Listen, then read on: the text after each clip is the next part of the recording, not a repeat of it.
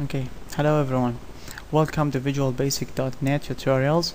Today's tutorial is about exceptions. Okay, to understand exceptions, let's say now that we are having this simple program. You enter two numbers and divide them. The code for this one is that you are gonna get the values from the text boxes, divide them, and then display the result into the screen. So now let's run this program.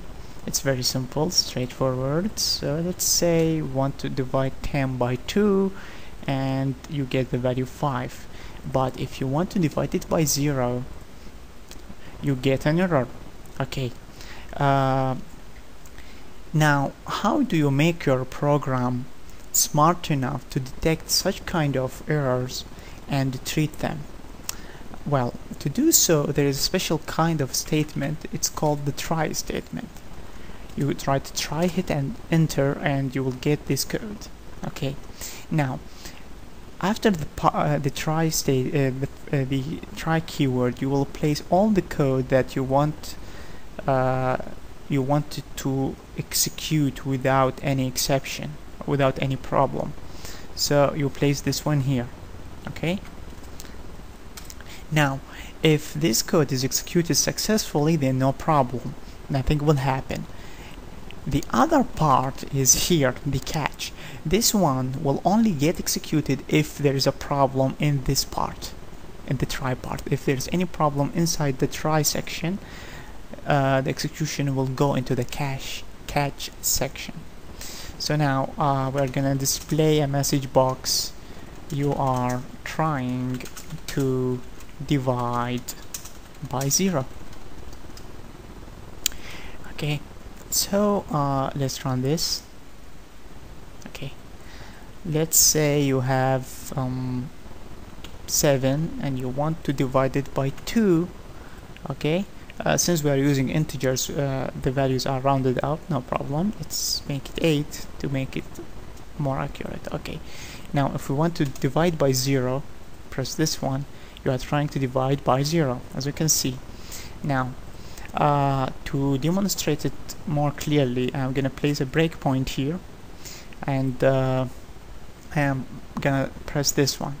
So the execution now is in this into this statement. This one has not been executed yet.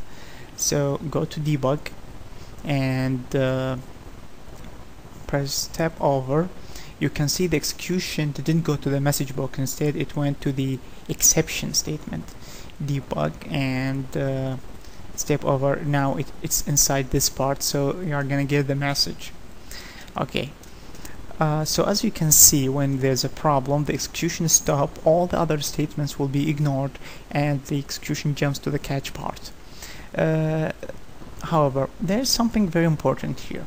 You can see this EX and its type exception. The EX is a special type of object that give you details about the error. For now, if you place your pointer on the EX, you can get the error, and its arithmetic operation result in an overflow, which is actually it will result in a value of infinity. Now you can see more details into this one. For example, if you press the plus sign, you can see a number of things. For example, where the error happened, the stack, and the line where the error is. So if you check, for example, this error, you'll find that it's in form1.vb and the line number is 14. Okay, so actually if you place the pointer here, okay, and you come into the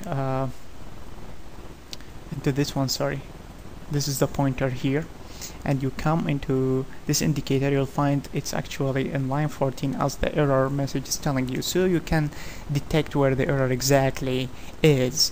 Okay, of course the end user is not interested where the error happened. All you have to do is to tell the end user that there's some kind of error. Okay, the details of the stack and other stuff are useful for you, the programmer, because you can save these into a file, a debug file, and then the end user can send you that file so that you can fix your program if there is some form of bug. Okay, well, I guess this explains it. Now I am gonna modify this one and display more details about this error. For example, now I'm gonna display ex dot stack trace. Okay, and now this helps me identify which function is triggering the error. So now I'm gonna write 10 and value 0 and press divide. Oh, sorry, I shouldn't. Okay, so now I am getting the error. So the error is at Windows application form button one click, which is the name of the function. Okay, and then I am getting the location or the line where the error is, line 14, as you can see. So pretty much useful information. Okay.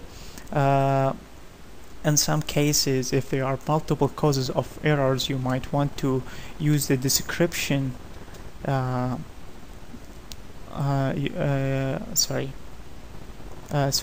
message property, and the message is usually describes the kind of error. Okay, so now I'm gonna use 10 0 and divide, and you can see arithmetic operation resulted in the overflow. So this is a general description of the error, and the other ones used to tell you where the error exactly happened. Now this is one kind of error. The try catch can help you identify many other types of errors. For example, I am gonna make another kind of error here.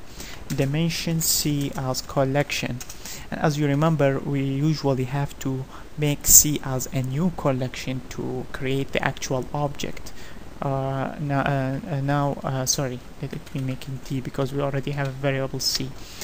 So now I am gonna make this kind of error, d.add 22.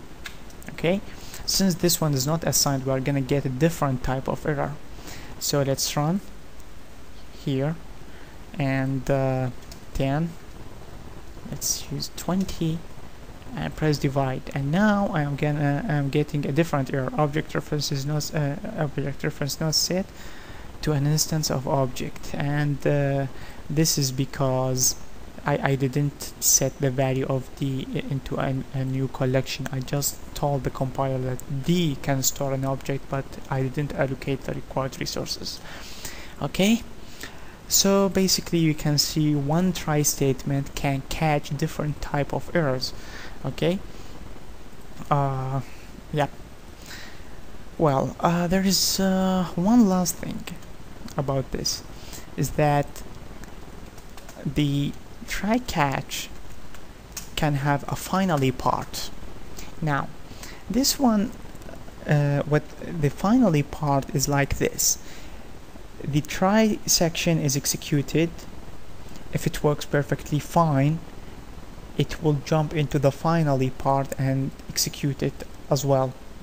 Otherwise, it will go to the catch section and then go to the finally part. In other words, the finally part is always getting executed. Okay, so you can either eliminate the finally part and write the code after the try statement, or you can just use it like this, and write the code here.